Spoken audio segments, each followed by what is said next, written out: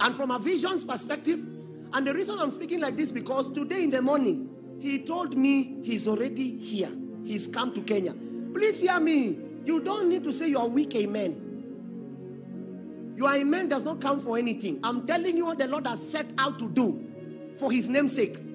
Your belief system does not count in that record. God has willed to offer judgment for this land without or with your participation. So you participate by your own will.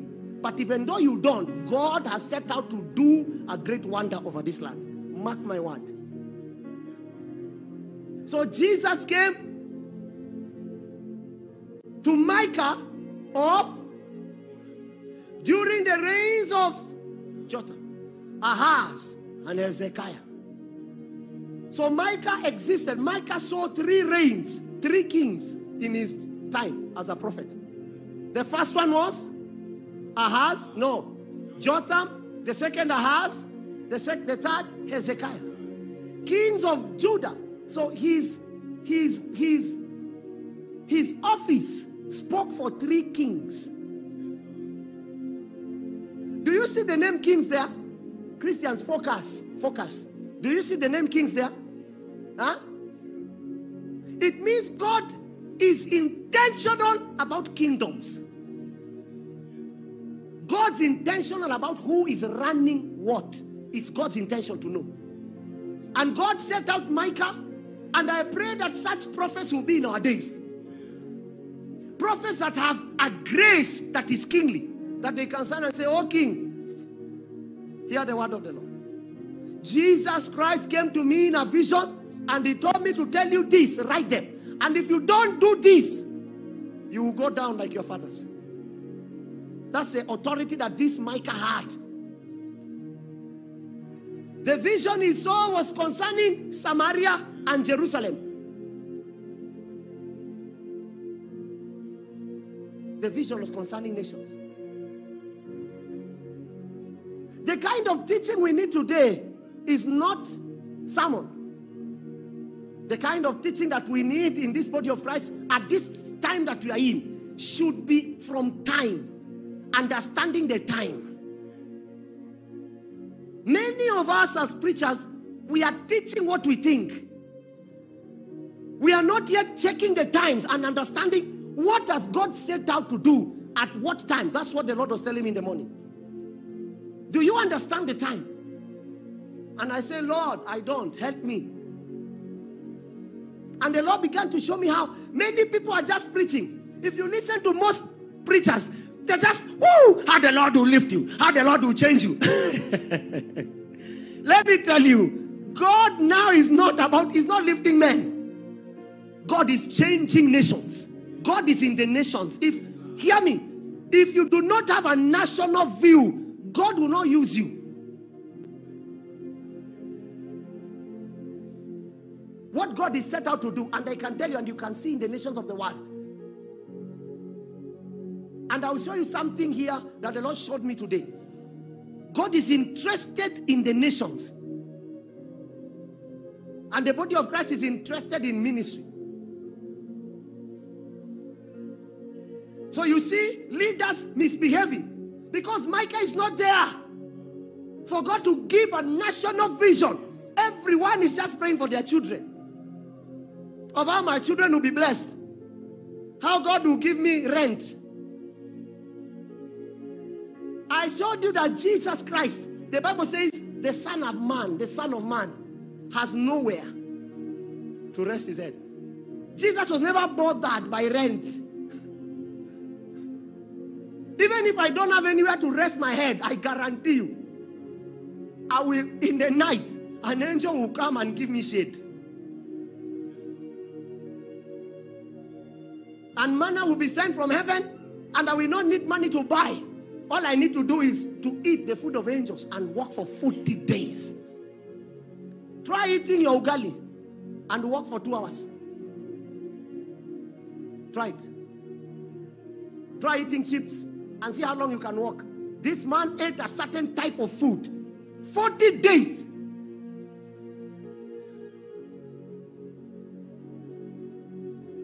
You stand here in prayer for 2 minutes. I always see you. Stand up. Remena Sefeu. The man walked 40 days. It means there is something he discovered in God that was beyond his own life. The vision was concerning Samaria and Jerusalem.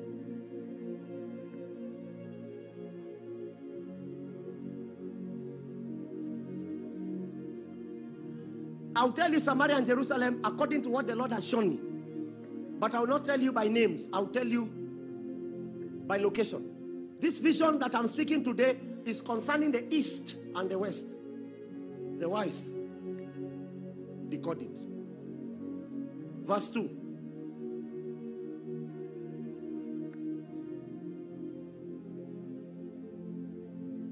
Hear, O peoples,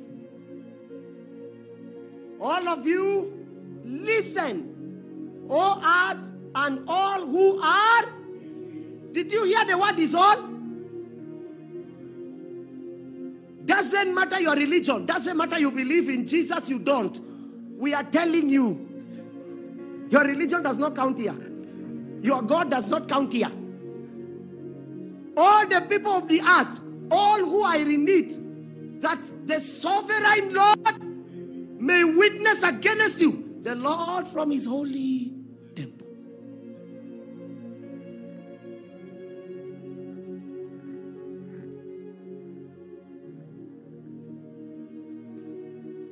Verse 3.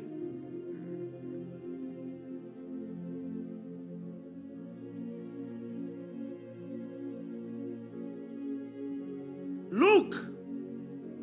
Can you read there? What's the first word? What's the first word? What's the first word? Did you notice it's all? It's not for Christians. It's any person that is a human being. He said, look, the Lord is coming from his dwelling place. He's coming. Can you hear me? You will hear wars and rumors of wars. But when the Lord decides to step foot, no army will stand. All your military weapons will bow at his arrival. Don't worry. Wait and see. If what we speak is the truth, you shall see it come to pass. He comes down and treads the high places of the earth. Those high places, the cities that are known, the nations that are known to be superpower, he treads upon them. He stands upon them, and they are weak in his presence.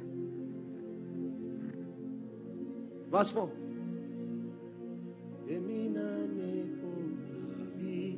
The mountains melt beneath him, and the valleys split apart. Like wax before the fire. You know what it means, like wax? You know what wax is? If you take a candle, and put that candle in fire, you notice the solidness of that candle becomes melted. And how solid it is. It's until fire is involved that you will know wax is weak. So the strongest things you have built are like wax to God. All he needs to do is to bring fire. And you begin to realize the strongest businesses we have are about wax too.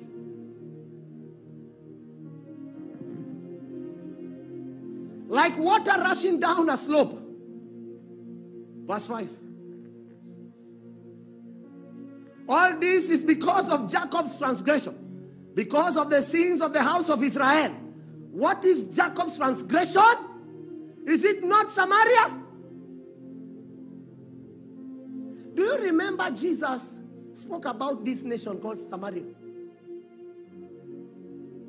Is there any one time Jesus went to Samaria? Do I have Bible students here? When was Jesus in Samaria? Is there a story concerning Christ in Samaria? Tell me the story. Do you remember the Samaritan woman? She was in Samaria. This place was so dear to God that when Jesus came, he had to step foot on Samaria and found a Samaritan woman.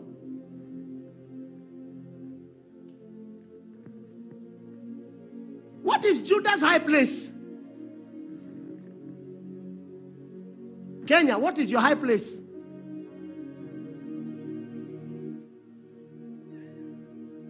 State House. That's your high place. It will melt. When God stands from heaven, He will know you have no armies. No nations of this world have an army.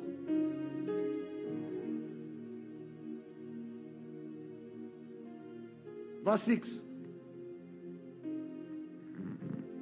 Therefore I will make Samaria a heap of rubble, to place for planting vineyards.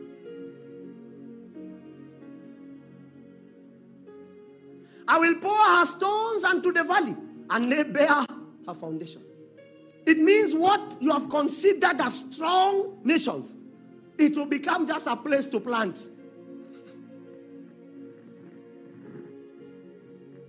And if the nations of the world do not correct their errors, sooner than later, you'll be forgotten. The Lord cries from Zion, bring me back and let me be God of. You have tried to build without me. The question is, how far have you gone?